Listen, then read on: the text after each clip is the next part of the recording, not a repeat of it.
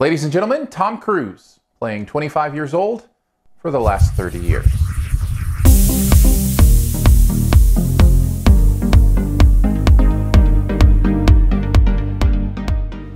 CIA owns this? No. Independent aviation consultants. IAC. Yeah. You run the company, but after hours, you work for us. Takes pictures? The work is covert. Covert. So anyone finds out about it, family, friends, even Lucy. It's Lucy, right? Yeah, that's right. That'd be a problem. Oh, this is legal? If you're doing it for the good guys, yeah. Just don't get caught. American Made tells the true story of Barry Seal, a pilot who worked for TWA and then ended up smuggling drugs for the worst drug cartel in the history of mankind, as well as working for the government in several different ways. It weaves this story with the benefit of having Tom Cruise in the lead. Is it a story we want to hear? Well, here's 5 things you might want to know about American Made. So let's start here. I think this is a really well-made film. Doug Liman knows what he's doing, especially in terms of action. This movie is a movie that is energetic. What he really gets, I think, about action is the progress of scene to scene. Those moments where there's not a lot of action going on, he still uses the camera to tell us interesting things or to keep us occupied or to keep us compelled. So you never feel bored during this movie. And the action itself is entertaining, it's interesting, it's fun. Overall, I think Doug Liman knows what he's doing when he's making an action movie. Doug Liman's also doing some really smart things here. I guess I shouldn't attribute it all to him. There's some really interesting ways the script is worked. There's interesting ways the editing is done. Use of camcorder footage, use of titles even is creative and interesting and fun here. Fun's a key word. It's not only a creative movie, it's a fun movie. There's some visual gags that I think work really well. The characters have a tone that I think fits the consistency of the movie that they wanted to make. And because of that, you really get a sense that they put this together in a very smart way and you have a good time throughout. And we can't go any further without mentioning the star, Thomas Cruise Mapother IV, or as we all know him, Tom Cruise. Man, this dude is charismatic. What he is doing on screen is so similar to what he's done many times before. He's even a hotshot pilot in this one. The thing is, he's just so good at it. You just believe and like this guy so much. And this movie is doing a lot to emphasize his cleverness, how you like him. And when you've got an actor like Tom Cruise in the role, you're just going to enjoy being along for the ride. But here's the thing, and this is where the movie starts to fall apart for me. Not completely, but this is a big negative. He's too likable. This is not a character I want to be that likable. Some of the things he's doing, without going into spoilers, are awful, awful things.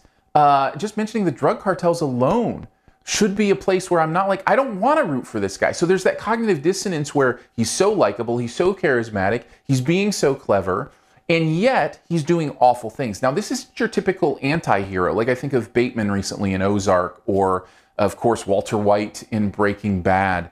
The difference is those guys, you could feel the weight of their awful decisions on them. You could feel the consequences of what they were doing in their life. I don't think this movie is doing that. In fact, I think this movie wants to maintain its all fun and games kind of tone, kind of like Catch Me If You Can. It wants to have that kind of Leo DiCaprio kind of snarky character that's just being clever and getting away with it. Except for what Leo was doing in that movie was a lot tamer than what Tom Cruise is doing in this movie. It's kind of Wolf of Wall Street meets Catch Me If You Can, and the two things just don't seem to live together very well. And here's the thing, which makes it even worse for me, but I'll go ahead and give this a yellow because I don't know that it matters to everybody. Because some people just want to focus on the movie itself, not worry about the true story. But I looked up some of the true story of this guy, Barry Seal, and from what I could find, and I'm no expert, I just use the internet like anybody else can, I think he's an even worse dude than this movie makes him out to be. Some of the facts that they changed or seem to change about his life to make him look better and be more of a kind of a heroic, madcap kind of hero, I really have a problem with. And that bothers me in recommending a movie like this. Even though it's a well-made film that holds your attention and all that kind of stuff, I think I have an issue with them designing a real-life person to be a hero-ish when they were seemingly obviously a villain in real life. Overall, I feel like that's what brings American Made down for me. The idea that it could be a fun movie, get the action, there's a lot of fun humor, Tom Cruise is great, but this dude just isn't worthy of being looked at in this way, and so for me that brings it down all the way to a B-. Thanks for checking out this Your Movie Friend review. We'll get to the Best Ever Challenge here in a bit. Before we do though, I want to let you know if you want to connect further, you can hit me up on Twitter, Aaron Dicer, AARONDICER. Let's hang out there. Also, you can do the podcast thing if you listen to podcasts. It's SiftPop, SiftPop. Just search for it in your podcast player. We have a great time every week talking about movies, other fun pop culture stuff.